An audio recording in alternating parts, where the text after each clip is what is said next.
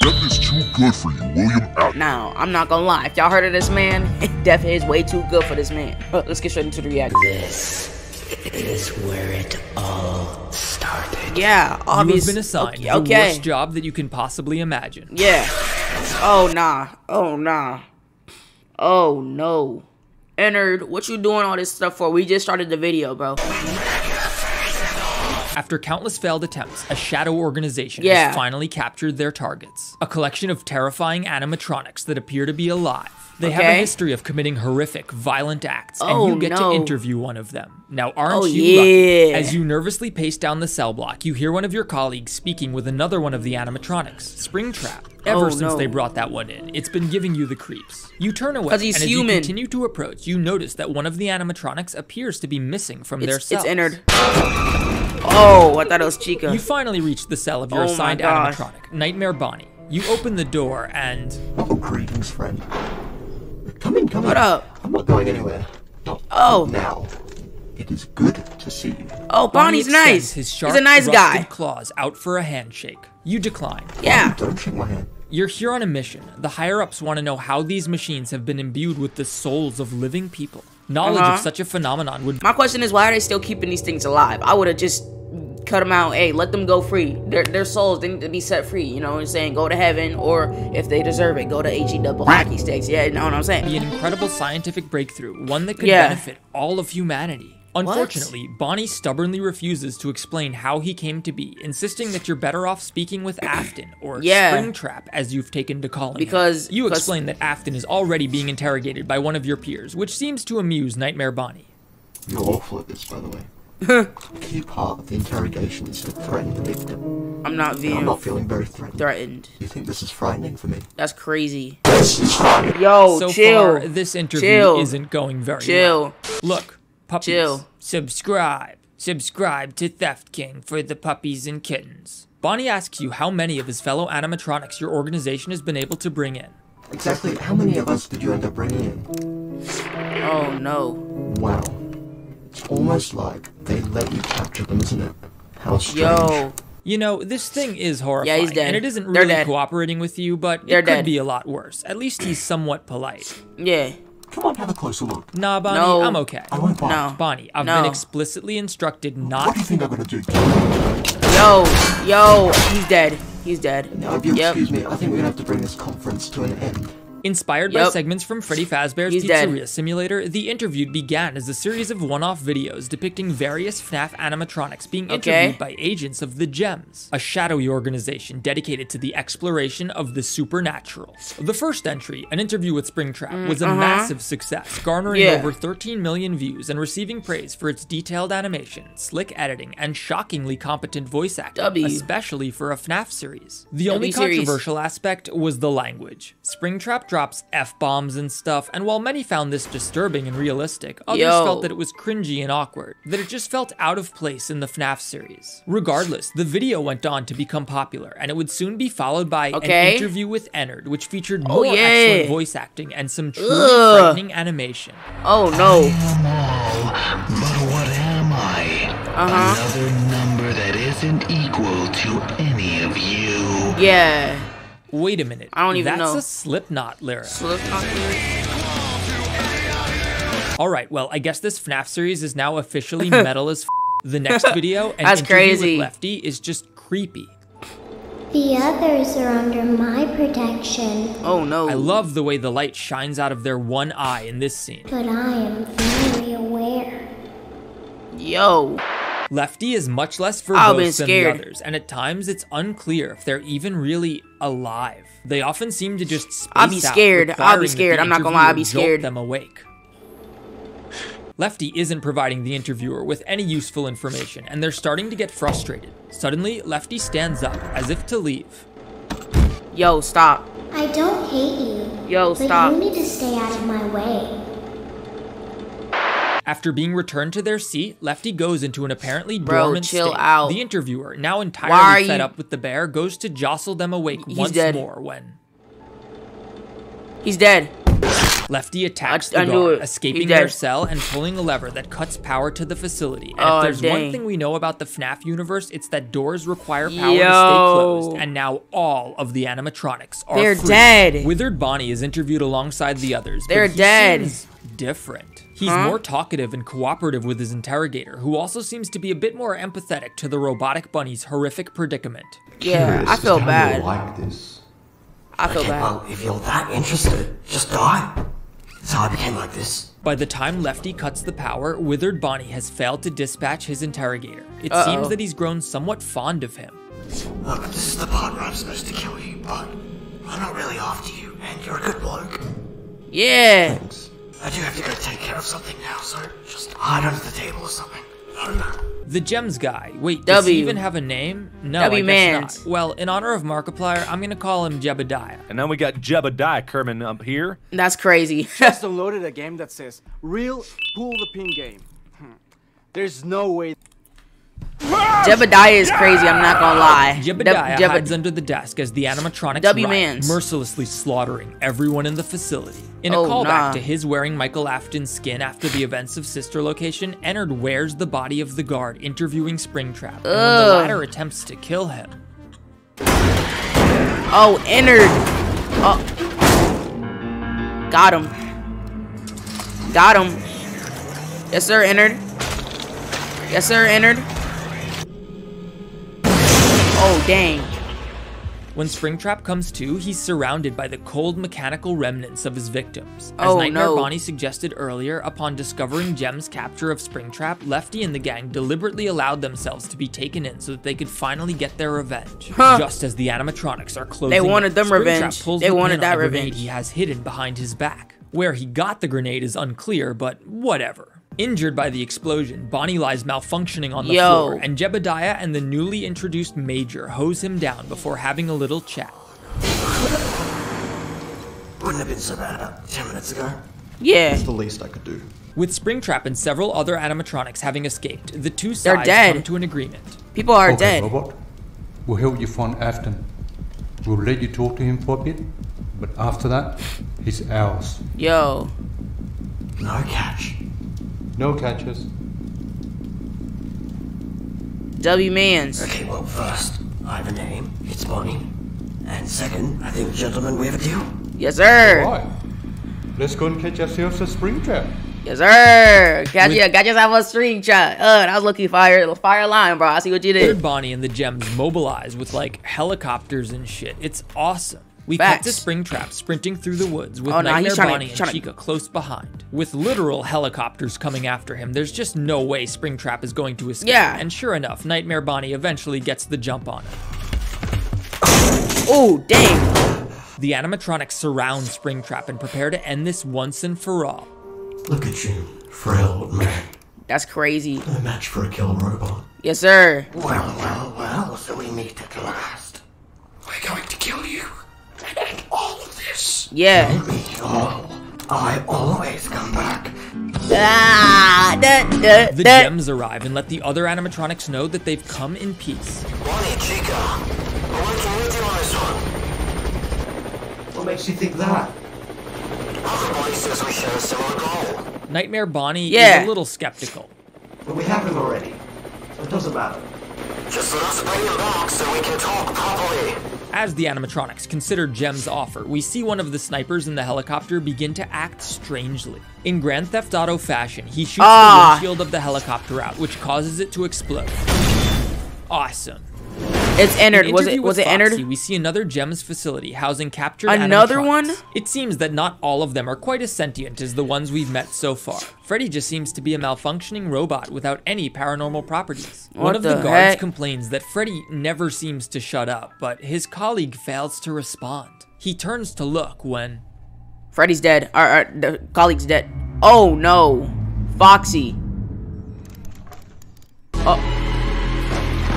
And his gun. He don't got his gun. Dead. He's dead. Foxy oh my cradles gosh. Freddy in his arms, and wow, that line sounds like bad FNAF fan fiction. Did Freddy die? Did they die? Outside the facility, we see Vin Diesel watching the explosion from a distance. Why is Vin Diesel there? Because of course Vin Diesel's there. Something's exploding. If something's exploding, you gotta have Vin Diesel there. It's how it goes. When Springtrap comes to, he finds himself chained to a chair before the other animatronics. Finally, some familiar faces. Keep your mouth shut. You don't get to talk. Oh my Furious gosh. with Afton for his crimes, Lefty explains that they intend to kill him and put an end to all of this. We're here. W Mans. Come on, go ahead and end him. And end everything.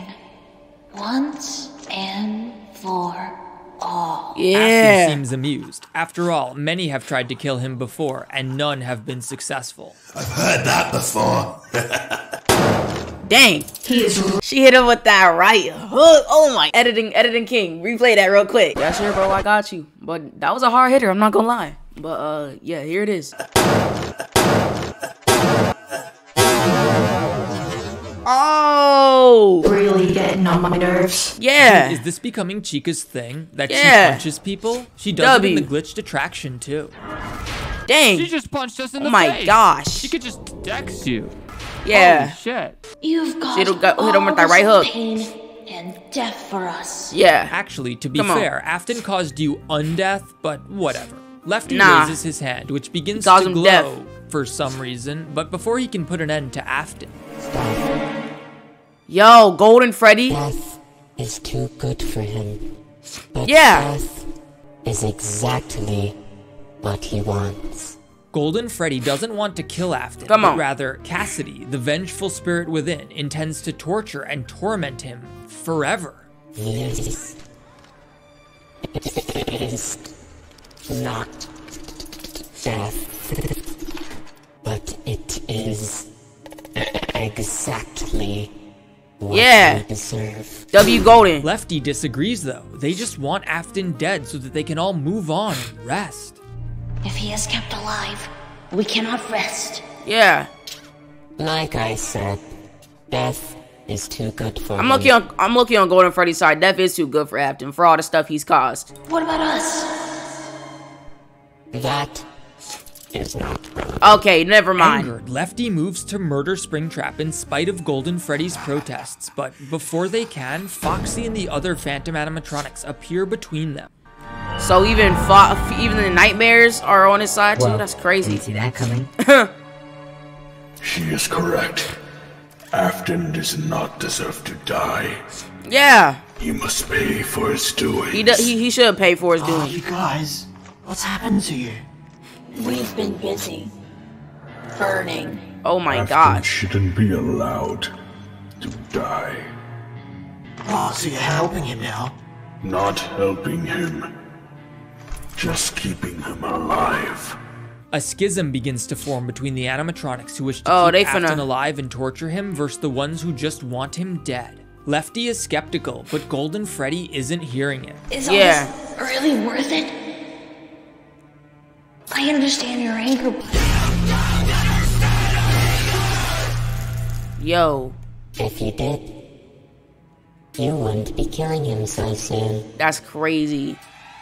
Before the animatronics can decide That's actually, me personally, I'm not letting someone yell at me like that. Lefty, you let that slide? That's crazy. With Springtrap, Nightmare Bonnie interrupts. Hey, look, so sorry to interrupt, but we've got some company.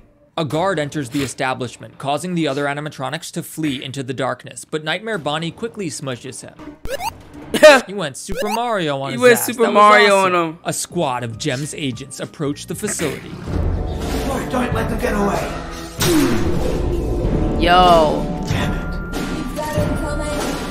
Everybody spread out and do what you do best. Unfortunately, the animatronics who just wanted to kill Afton and end everyone's suffering are left behind to defend themselves from the soldiers. Jebediah and the Major monitor the mission from a surveillance room, having been spared by Withered Bonnie. I feel like Golden Freddy is right, bro. I feel like Golden Freddy is right. During their initial escape, Jeb has become sympathetic towards the animatronics and warns the Major not to take them lightly. Major, you don't want to go up against these guys. Trust me. I know what they're capable of. Yeah. Do not give me orders, detective. This is my mission. Alright, you gonna die. Like it's your mission. You underestimate them. They're not what you think. Is that what the robot said to you, huh? You really believe him? Yo. He's a freaking robot. And the Major is simultaneously the best and worst voice actor in this series. Sometimes his lines are just perfect. Yeah. But sometimes they're hilariously bad. Regardless, The Interviewed is already such a goofy series, it kind of works. It's a W though. And silly in an it's so bad it's good kind of way, especially when compared to the series' other voices, which are actually quite impressive. That said, there are some lines from The Major that are just straight up good. He's a freaking robot. No. Jebediah and The Major's argument is cut short by the sound of a blaring alarm. They open the main gate and... Oh no.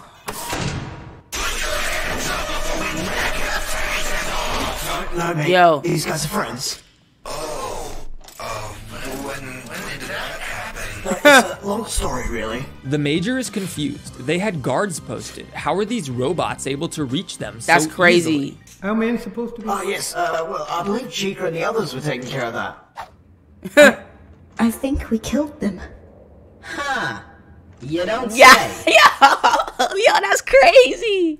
Anyway, that doesn't matter right now. Withered Bonnie explains that some of the other animatronics have become consumed with fury and wish to torture Afton, and that they really need the Gem's assistance in recapturing them. The group piles into a jeep to begin their pursuit of Springtrap and the other animatronics, and as they drive through the woods, we see the silhouette of the FNAF 4 house looming in the distance.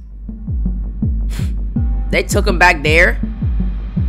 The next video would be the Remnant Trials, a flashback to Afton's initial experiments with the human soul. Specifically, he's trying to determine the effects of administering varying amounts of Remnant to each animatronic. First, he gives Funtime Foxy a 30% dose, and while he's able to converse with Afton, he seems to believe that he is Foxy, with only vague memories of his prior life. Do you know what your last name is? I am Foxy, or at least that's all that I remember. However, as the two talk, Foxy appears to become more and more agitated.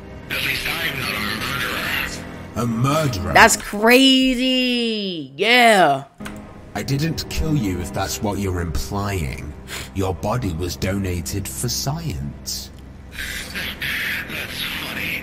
Donations usually require consent. Yes, sir. Yeah! Next, Afton injects a much larger quantity of Remnant into Ballora, and sure enough, she does remember more of her past life. Specifically, she remembers Afton and what he did to her, and she's not interested in cooperating. Do you remember what happened? I remember. Come on. Can you list details? I can, but I don't think I'll share them. With you. Afton injects only 15% Remnant into Funtime Freddy, but he doesn't respond at all. Desperate, Afton administers a maximum 100% dose of Remnant into Circus Baby. That's crazy. 100% is crazy. To his surprise and delight, she recognizes him. Do you remember me? You're William Afton, my creator. I suppose that is correct, yeah. Unfortunately, Circus Baby only sees William as her creator, not her father, frustrating him. But, do you happen to know who you really are? I don't understand. Remember back. Who were you before all of this? I don't understand. Yo. Please, try to think. Why are Afton getting mad? I don't understand. Your name. It was Elizabeth. Elizabeth Afton. I don't understand. Elizabeth Afton, daughter of William Afton. That's crazy. Why don't you remember? Yo. Remember, damn it. As he descends into madness, he decides that he needs more test subjects to experiment that's crazy. on, resulting in the fates of the animatronic characters that we've encountered so far. An interview with Cassidy opens with a flashback of Springtrap stuck in Fazabear Diner. A group of Gem's agents approach, but the animatronic bunny is easily able to subdue them. Oh my gosh! Wait, did Springtrap just shoot that guy a bunch of times? Yeah, that was brutal. That's brutal. That was in the brutal. present day, That's we messed see a up. convoy of Gem's vehicles driving through the woods before they're attacked by Phantom Foxy and BB. Oh no. The two open up the trunk to seize Afton when... Care to do the honors? Gone. He ain't there. He's not here. Boom! Oh, they caught him. A group of GEMS agents emerge from the woods using a large strobe light to render the animatronics immobile. Elsewhere, Nightmare Bonnie and Chica walk through the woods together chatting. So, this is kind of random, but I have a question. Okay. Go on. So, you know how we had that party back in 1985? That's crazy. The one with the really big cake. Oh, aye? Well, it got me thinking. How old are we? Like, do we just stop where we died, or do we keep counting? I don't know, Chica. Jeez, that's crazy. Wait, that would make me like 30 or something. Yo. Well, that would make me around 40 then, wouldn't it? You old man. You're gonna die tomorrow, mate. Hey, don't jinx it.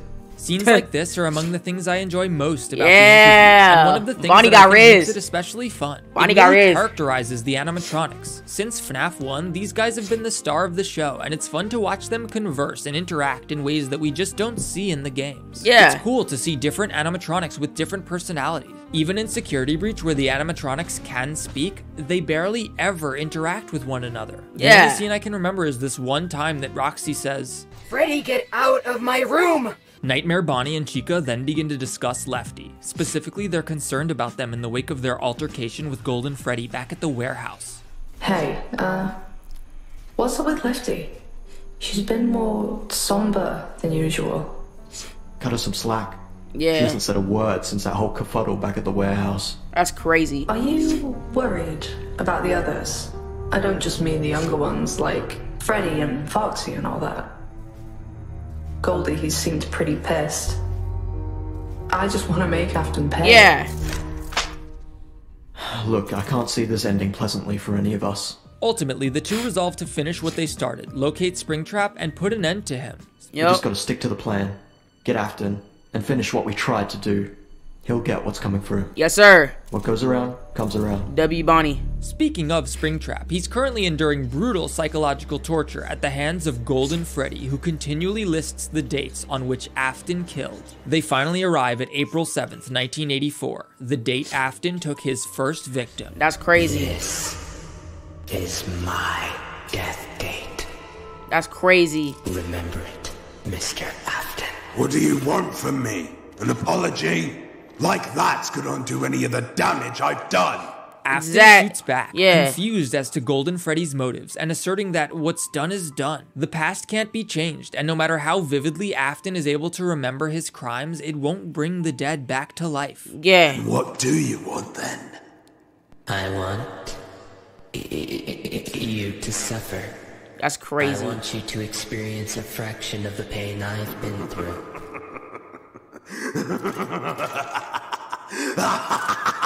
Yo, that's actually crazy. You don't know suffering. You don't think I know suffering? I was locked in the same room for 30 goddamn years. That is not what I am referring to. Golden Freddy continues Afton's psychological torture, forcing him to confront his many crimes and come to terms with the reason for all of it. The reason behind his slaughter. Yeah. You were also responsible for the death of your wife. That's crazy. I had good reason for it. Yes, the reason. Elizabeth. Don't you dare say that name. You were responsible for her death too. That's killed by the hand, or perhaps claw, of your own machine. Yeah. What are you doing? Yo, this is heat. I'm merely reminding you of your sins. In case you forgot. Yeah, come on, Golden Freddy. Your son, Evan. Killed by yet another one of your creations. Stop it. Back in the woods, the GEMS agents move to secure the Phantom animatronics when suddenly Nightmare Bonnie rolls up to save them. Oh, nah. Yep, it's me again. Remember it up.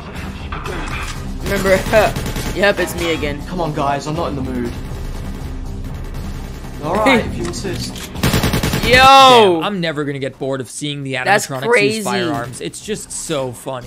Despite having just been rescued by the Nightmares, the Phantoms remain suspicious. They need Afton alive so he can be tortured, whereas the Nightmares had previously indicated that they wanted him dead. However, Nightmare Bonnie insists that their goals now align, and while Phantom Foxy is skeptical, he agrees to a temporary ceasefire. We cut to Withered and Toy Bonnie, as well as Ennard, who sense that the others are about to attack. Oh, they really want to scrap now? They really want a piece of this?